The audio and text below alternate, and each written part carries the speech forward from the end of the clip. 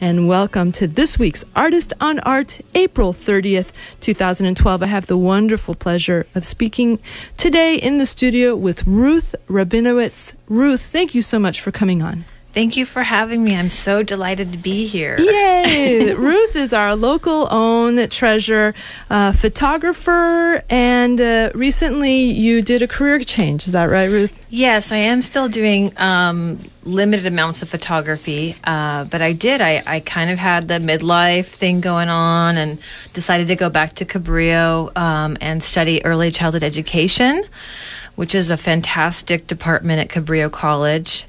And I worked hard the last 2 years to receive my credential, my permit for site supervision and master teacher from the California Association of Teachers for that. And started working at Walnut Avenue Women's Center as a program coordinator there about 16 months ago. So Ruth is here to talk about several things. Most importantly, there is an exhibition that is opening.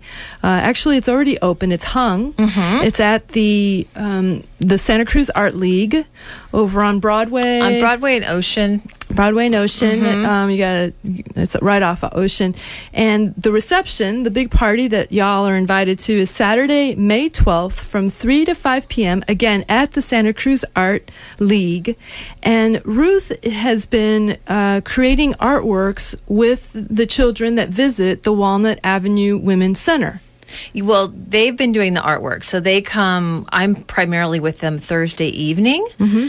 And so we've been putting out all kinds of mixed media materials, different kinds of paint, watercolor, collage, group mural projects, individual projects, glitter, all that kind of good stuff.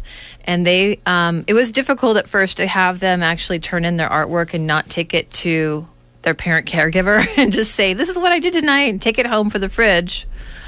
So there was some convincing to do just to talk to them about the goal of the art show. So the art show with T. Mike Walker, who's the executive director of the Santa Cruz Art League, he actually came to me and said, would you like to do an art show at the league?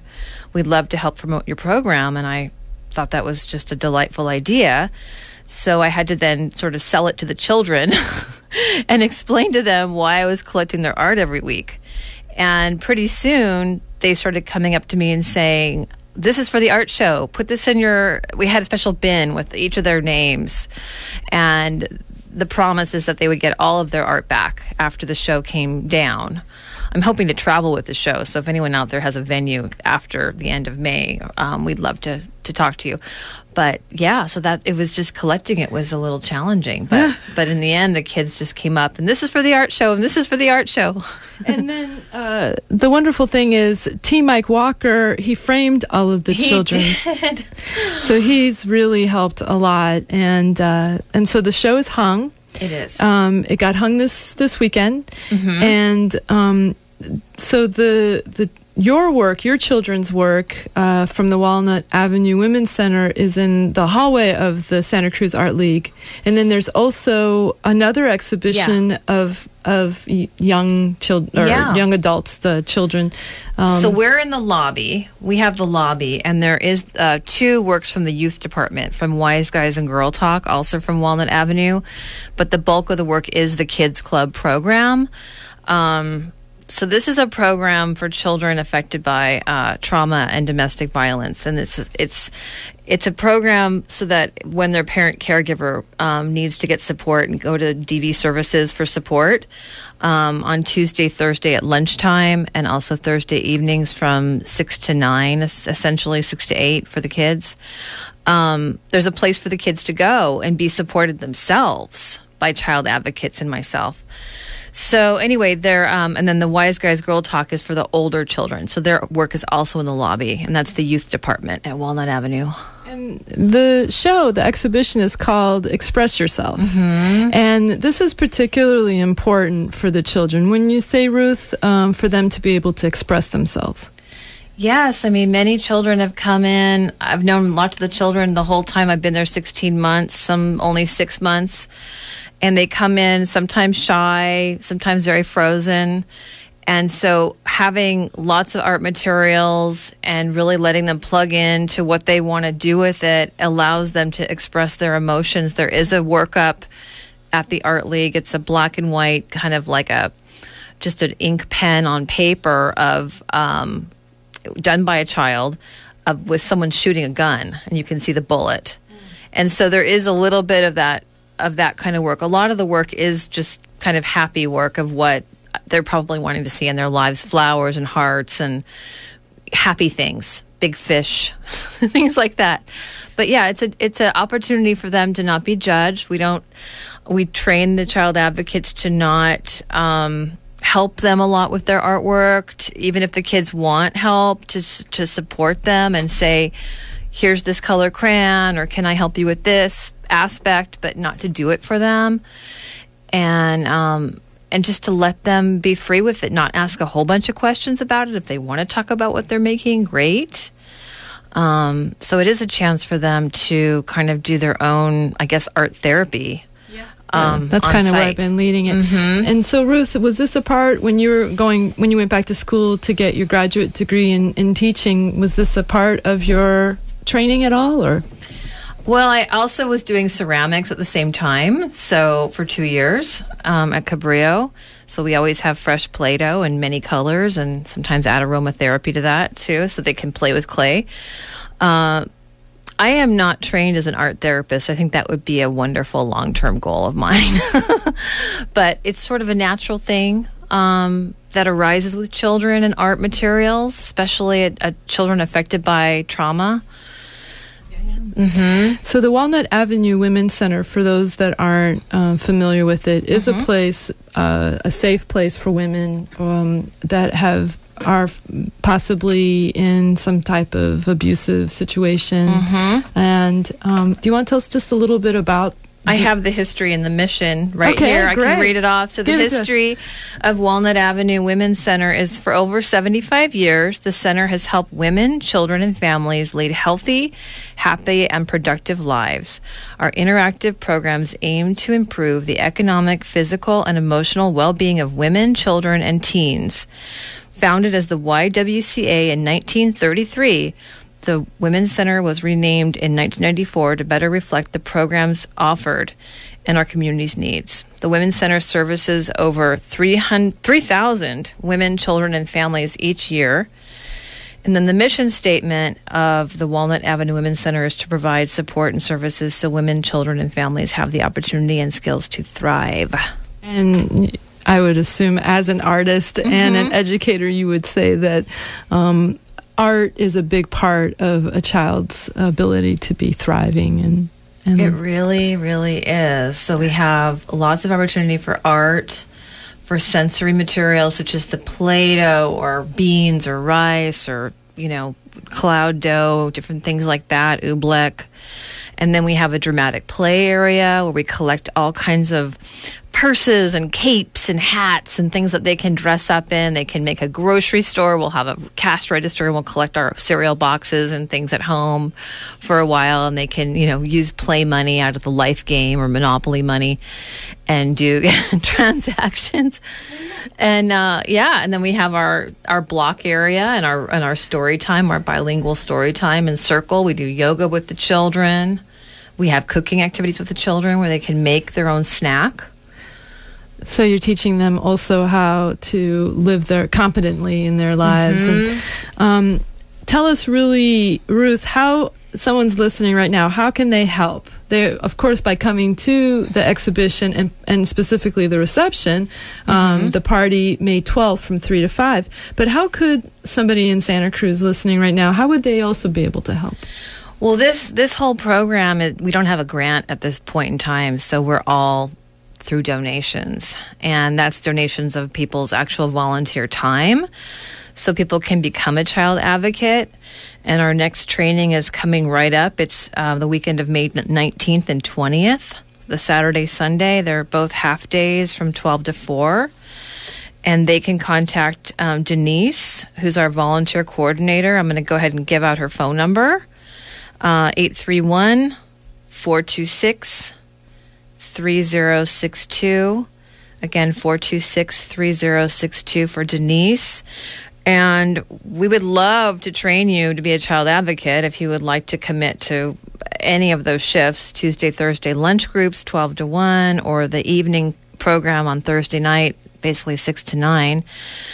And if you have cash, we'll take it. We have a donate button online. If you go to wawc.org, we have a donate button on the Kids Club webpage. We have a wish list of items. So if people don't want to just give cash, they actually want to give like multicultural dolls or play kitchen stuff, they can do that. And art supplies. There's lots of art supplies on the wish list. And but even if you have like children's books around your house, art supplies, dramatic play clothing, anything like that, even soothing music, gift certificates, healthy fruits and vegetables, those kind of donations can come in to Walnut Avenue. I believe it's on Tuesdays, Monday and Tuesdays. You'd have to call the front desk or call me, and I'll give out my information. Yeah, let's give, this is Ruth Rabinowitz. You are listening to Artist on Art here at KZSC Santa Cruz. Ruth's contact information is capwawc@gmail.com, or you can give her a call at 831-426-3062, and that's extension 219. And again, Ruth is the program coordinator for the Walnut Avenue Women's Center Kids Club program. And this is a club program for children so that they can have some caregiving while their caregiver is receiving some kind of counseling and therapy. And so the kids come and they get snacks, and they also get to do these different projects, art projects. So Ruth, tell us a little bit about some of the different projects that you've done with them. And I know you told us about the different materials. Do you come with an idea of what you want to show them this is Tuesdays and Thursdays? Yes, so the lunch group's Tuesdays and Thursdays, and then the evening program Thursday evening is the bulk of the kids. We have about 15 to 20 children. And how old are they? They're infants to 11 years old, and sometimes we'll get a 12 and 13-year-old sneaking in. A lot of siblings. It's a bilingual-based program. And as far as the art projects go, a lot of it is child advocate directed. I have some psychology interns from UC Santa Cruz that are doing their field study. So they commit to 10 hours a week, which is fantastic. And then other volunteers that are less committed, less time, maybe 3 hours a week. So they actually fill out activity forms that run by me, and I look at them and make adjustments to it. So they're going on the web and they're finding all kinds of wonderful art activities to do, whether it's sort of a crafty thing. We use a lot of like toilet paper rolls, recycled material, paper towel rolls, and a lot of it just kind of is free art. It's with crayons, it's with watercolor, it's with tempera paint, it's with all that kind of stuff, or mixed media magazine cutouts. T. Mike gave us a large amount of his magazines that were already cut out. That's the kind of work that he does, that kind of mixed media. I brought in real clay and shown the children my actual clay that was fired and glazed, and had them work with real clay. A lot of it's just they sit down and they start doing stuff. And sometimes we'll have things for them to glue. We'll use a lot of white glue and paintbrushes. Glitter. It sounds wonderful. Again, this is Ruth Rabinowitz, program coordinator at the Walnut Avenue Women's Center Kids Club. Ruth recently went back to school and got her credentials to be a teacher. To be a preschool teacher and site supervisor for preschool, yeah. And you've been with the Walnut Avenue a year and a half now. Almost. Yeah, it's great. I love it there. I love Christy Clemens, the director that I work with very closely. And Ruth is someone who was a transplant way back, and you went to school here at UC Santa Cruz. I'm alumni here. Merrill College, and worked as a photographer for 20 years. What kind of photographs did you take? It started off, I did greeting cards that I marketed throughout the whole nation and Europe.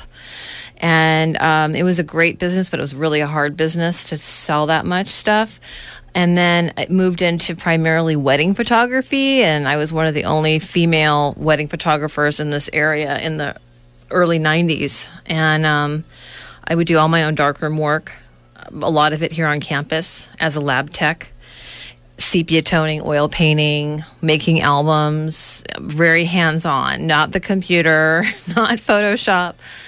And then I've done maternity pictures, I've done all kinds of special events, children, families. I loved the children, though. I did really love the children at the weddings, and so that was part of my interest as well. And if somebody is interested in seeing your work, they can go to RuthRabinowitz.com online. That's RuthRabinowitz.com, and you'll be able to see your work. And you're still also available. Yes, I'm still working in that field as well. Yeah. Once an artist, always artist. And I want to I've neglected to tell our dear audience that you received your art degree here at UCSC. I did. Yeah, I got my BA with a photo emphasis here.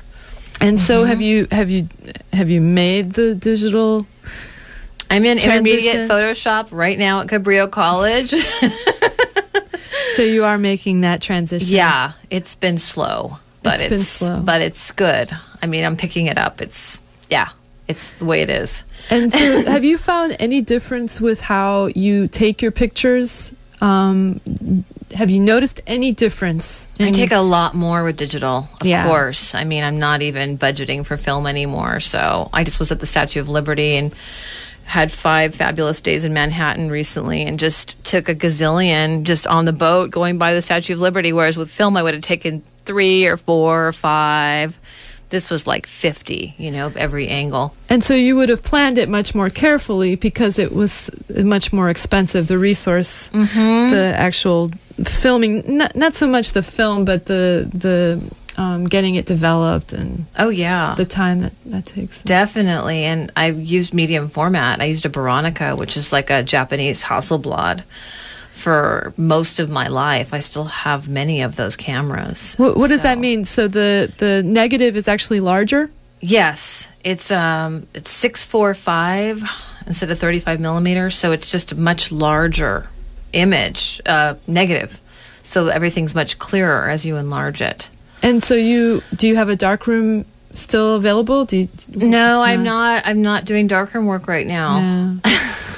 Hey, it's interesting. It's going out of style, and for many good reasons.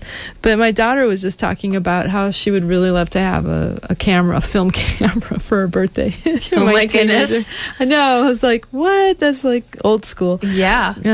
But nostalgia sets in pretty fast, I think, with this technology.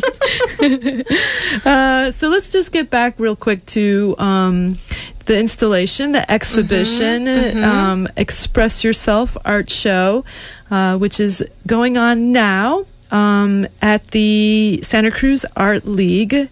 And again, it's the Walnut Avenue Women's Center Kids Club artists, children very young to 11 years old. Let's say. How many pieces did you hang? I believe there's about 18 in the lobby. So some are large group works where one of my favorites is they're like 3 trees. So it's the children painting their whole forearm and hand with brown paint and making a tree, and then doing their thumbprints for the leaves. And the best thing is that I know exactly how that was that evening, with them dripping paint all over the place and totally, getting into the materials, and the collaborative work of them sharing the mural together. And then we have a giant fish from the Rainbow Fish Story, which is a very famous book. And it's got scales on it that are shining, that are just aluminum foil. Right. So, and then all kinds of tissue paper. There's a lot of glued tissue paper art up. And so they're all different sizes. And some of the pieces are a little bit more jarring, like the gun one with the bullet. And some are just big hearts with lots of glitter on them, or just one single daisy. And who How do these kids participate? Like, one of the questions is, what's the kids club? Tell us again. Yeah, so Kids Club is, I'll just read our statement here, is an enriching childcare environment where children, infants to 11 years old, participate in various activities while their parent guardian attends support groups and one-on-one peer counseling appointments at the Walnut Avenue Women's Center.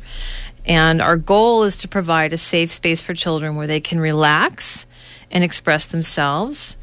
And we foster resiliency factors through the development of healthy coping strategies such as attachment, self-regulation, and developmental competency. So we're really there to support the kids. They're going through stuff too. I mean, there's just no... you have to just admit it. They're going through it as well. If the mom's parent caregiver is in a support group, the kids are witnessing what's happening. So it's a space for them to be a kid. Oh. You know, just to relax and have a good time. If they want to share something heavy, we're there to understand and value that, you know. But basically, it's just a chance for them to play. Oh, it's wonderful.